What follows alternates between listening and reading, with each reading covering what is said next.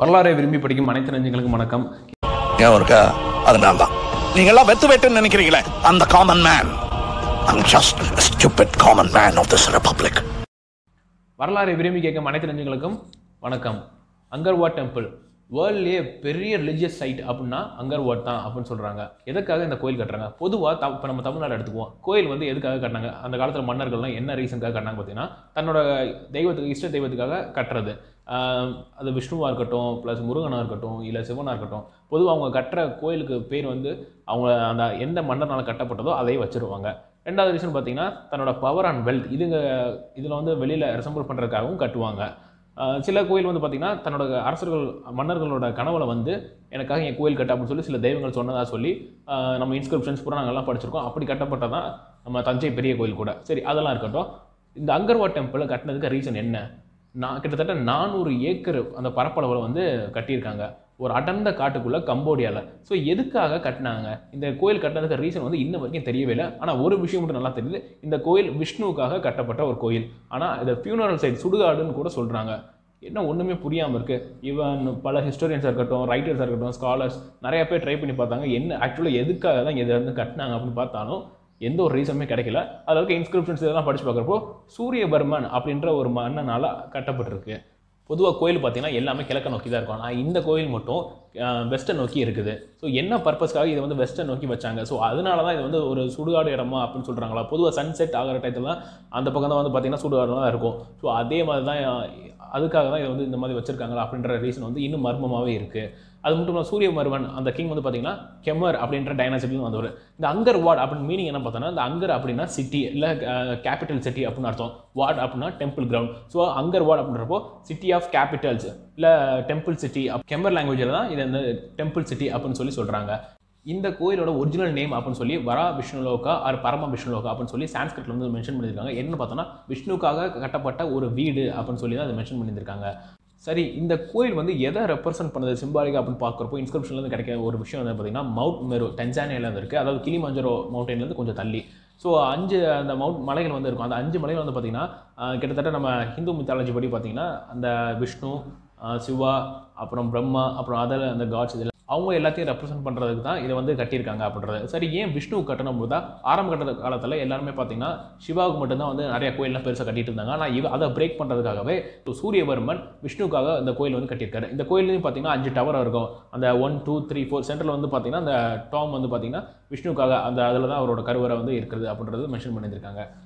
ஆனால் அதில் கட்டியிருக்க அந்த படிகளை வந்து பார்த்திங்கன்னா ரொம்பவே ஒரு கஷ்டமாக தான் இருக்கும். அது ஏறி போகிறதுக்கு ரொம்ப செங்குத்தாக இந்த மாதிரிலாம் கட்டியிருந்திருக்காங்க. என்ன ரீசனுக்காக இதெல்லாம் பண்ணியிருக்காங்க அப்படின்ற ரீசன் வந்து இன்னும் தெரியவே இல்லை. இந்த அங்கர் வாட் வந்து 2 ரிலிஜன் சைட்டாகவும் மாறி இருக்குது. அதாவது ஃபஸ்ட்டு வந்து பார்த்திங்கன்னா விஷ்ணு இதுக்காக கட்டப்பட்டிருக்கு. ஆனால் 12th century எண்ணில் வந்து பார்த்திங்கன்னா புத்தி சைட்டை வந்து மாறி இருக்குது. ஏன்னா அந்த கெமர் கிங்டம் அந்த சூரியவர்மன் இறந்ததுக்கப்புறம் அந்த கிங்டம் வந்து கொஞ்சம் கொஞ்சமாக வீழ்ச்சி அடைய ஆரம்பிச்சது. ஸோ அதுக்கப்புறம் புத்தி சைட் வந்து உள்ளே வந்து ப்ராக்டிஸ் பண்ண ஆரம்பிச்சாங்க. ஸோ இப்போ புத்திஸ்ட் மார்க்லாம் உள்ளே போய் இதெல்லாம் பண்ணியிருக்காங்க. இப்போ புத்திஸ்ட் மார்க்ஸ் வந்து என்ன சொல்கிறாங்க பார்த்தீங்கன்னா, இது வந்து ஒரே நாள் நைட்டில் வந்து இந்த கோயில் வந்து கட்டப்பட்டது, கடவுள் இந்திரானால ஆர்டர் கொடுத்தனால இது வந்து கட்டப்பட்டது அப்படின்னு சொல்கிறாங்க. ஆனால் இதை கட்டுறதுக்கு கிட்டத்தட்ட பார்த்தீங்கன்னா செவரல் டிகேட்ஸ், ஒரு டிகேட் வந்து 10 வருஷம், இது வந்து 34 வருஷம் வந்து அதுக்கப்புறம் தான் வந்து கட்டி முடிச்சிருக்காங்க அப்படின்னு சொல்கிறாங்க. தெளிவாக இந்த இன்ஸ்கிரிப்ஷனில் சூரியவர்மன் இந்த கெமர் கிங்டம் வந்து கேப்சர் பண்ணது, அதுக்கப்புறம் அவர் வந்து முடிசூடினது, இந்த விஷயங்கள் எல்லாமே அதில் தெளிவாக இன்ஸ்கிரிப்ஷனில் மென்ஷன் பண்ணியிருக்கிறதா சொல்கிறாங்க. அது மட்டும் இல்லாமல் சூரியவர்மனோட அஸ்தி அந்த சாம்பல் வந்து இங்கே தான் இருக்குது. இதில் வச்சு அந்த சென்டரில் எங்கே விஷ்ணு வச்சுருக்காங்களோ அதுக்கு அடியில் தான் வச்சு இந்த கோயில் வந்து அதுக்கப்புறம் பில்ட் பண்ணி கம்ப்ளீட் பண்ணி முடிச்சாங்கன்னு சொல்கிறாங்க. ஆனால் அது உண்மையாக பொய்யான்னு சில பேர் இருக்குன்றாங்க, ஆனால் இல்லைன்றாங்க. நம்ம எப்படி வேணால் எடுத்துக்கலாம். ஸோ கரெக்டான இன்ஃபர்மேஷன் கிடைக்கிற வரைக்கும் ஸோ நம்ம ஸ்டேபிள் இல்லாமல் ஓகே இருக்குன்னா இருக்குது, இல்லைனா இல்லை அப்படின்ற விஷயம் தான் நம்ம வந்து ஏற்றுக்க முடியும். அங்கர் வாட் டெம்பிளை என்ன மெட்டீரியல் யூஸ் பண்ணி கட்டியிருக்காங்க அப்படின்றத முன்னாடியே சொன்ன மாதிரி சாண்ட்ஸ்டோன் தான் கட்டியிருக்காங்க. ஆனால் அந்த சாண்ட்ஸ்டோனை எங்கேருந்து டிரான்ஸ்போர்ட்டேஷன் பண்ணியிருக்காங்க அப்படின்னு பார்த்தோன்னா, அங்கர் வாட் டெம்பிள் வந்து ஒரு 50 கிலோமீட்டர் தள்ளி ஃபினம் குலன் அப்படின்ற ஹில்ஸ்லேருந்து தான் கொண்டு வந்திருக்காங்க. ஒவ்வொரு சாண்ட்ஸ்டோன் பார்த்தீங்கன்னா 1500 கிலோகிராம்ஸ் அப்படின்னு சொல்லி மென்ஷன் பண்ணியிருக்காங்க. அப்போ எவ்வளோ லேபரர்ஸ் வந்து தேவைப்படுவாங்க? ஏன்னா 34 வருஷம் வந்து கட்டிட்டாங்கன்னா எவ்வளோ நாள் வந்து டிரான்ஸ்போர்ட்டேஷன் இப்படியே பண்ணிட்டு இருந்திருக்காங்க. கிட்டத்தட்ட ரிவர்லாம் கடந்து தான் போகிறாங்க. 3 லட்சம் லேபரர்ஸ், 6000 எலிஃபென்ட்ஸ் இதெல்லாம் யூஸ் பண்ணி தான் அங்கர் வாட்டை வந்து நாங்கள் கட்டி முடித்தோம் அப்படின்னு சொல்லி இன்ஸ்கிரிப்ஷனில் மென்ஷன் பண்ணியிருக்காங்க.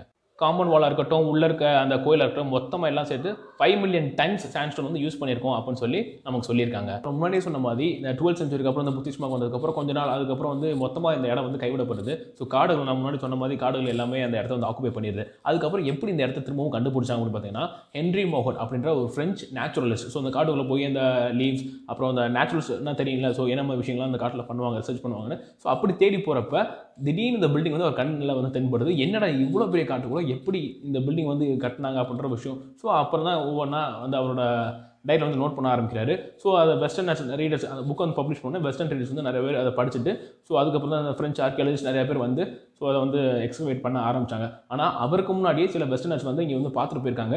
அவங்க மென்ஷன் பண்ணப்போ அந்த அளவுக்கு அட்ராக்ஷனாகவும் அந்த அட்டென்ஷன் வந்து கொண்டு போகல.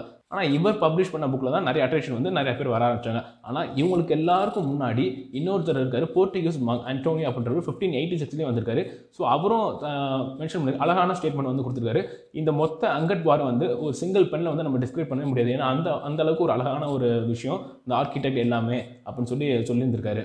வந்து இந்த எக்ஸ்கவேஷன் இதெல்லாம் நடக்கிறதுக்கு முன்னாடி இன்பிட்வீன் கேப்பில் வந்து பார்த்தீங்கன்னா சில இந்த கொள்ளை கும்பல், அதாவது அந்த சிலையை கடத்துவாங்க பார்த்தீங்களா, அந்த கும்பல் என்ன பண்ணுறது, இங்கே இருக்க சிலைகளை வந்து அந்த கழுத்தை வெட்டிட்டு கொண்டு போய் அந்த தாய்லாந்தில் விற்கிறது, அந்த சிலை கடத்தல் அந்த கும்பல் பார்த்தீங்கன்னா அந்த மாதிரி விஷயம் செய்யாது. ஸோ தாய்லாந்து கவர்மெண்ட் என்ன, கம்போடியன் கவர்மெண்ட் ரெண்டு ஒன்றா சேர்ந்து ஏதாவது பண்ணணும் அப்படின்னு சொல்லி ஒரு முடிவுக்கு வர்றாங்க. ஆனால் உலகத்திலேயே நீங்கள் எந்த நேஷ்னல் ஃப்ளாகை வேணால் எடுத்து பாருங்கள், எந்த ஒரு ஃப்ளாக்லையுமே தன்னோட அந்த கண்ட்ரியோட மானுமெண்ட்ஸ் வந்து வச்சிருக்க மாட்டாங்க. கம்போடியாவோட ஃப்ளாக் வந்து பார்த்தீங்கன்னா ஸோ இந்த அங்கர் வாட் வந்து அந்த சென்டரில் வந்து வச்சுருப்பாங்க. இதே மாதிரி ஆப்கானிஸ்தான், இந்த உலகத்திலே வேர்ல்ட்லேயே 2 ஃப்ளாகில் மட்டும் தான் நீங்கள் இந்த மாதிரி மானுமெண்ட் வந்து பார்க்க முடியும். மற்ற எந்த ஃப்ளாக்லையுமே தன்னோட கண்ட்ரியோட மானுமெண்ட் எதுவுமே வச்சிருக்க மாட்டாங்க.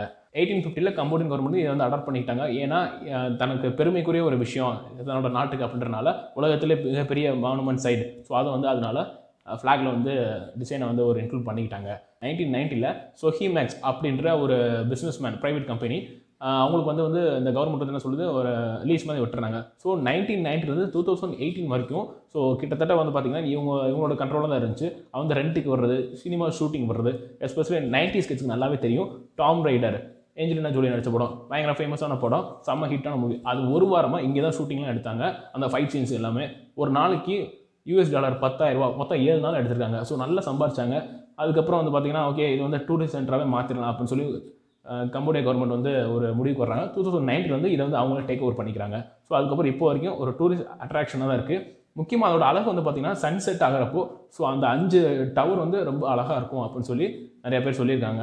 1992 இந்த அங்கட் வாரை யுனெஸ்கோவில் வேர்ல்டு ஹெரிட்டேஜ் சைட்டில் வந்து ஆட் பண்ணிக்கிட்டாங்க. அதுக்கப்புறம் 2007 7 வேர்ல்டு ஒண்டர்ஸில் இதையும் இன்க்ளூட் பண்ணியிருந்திருக்காங்க.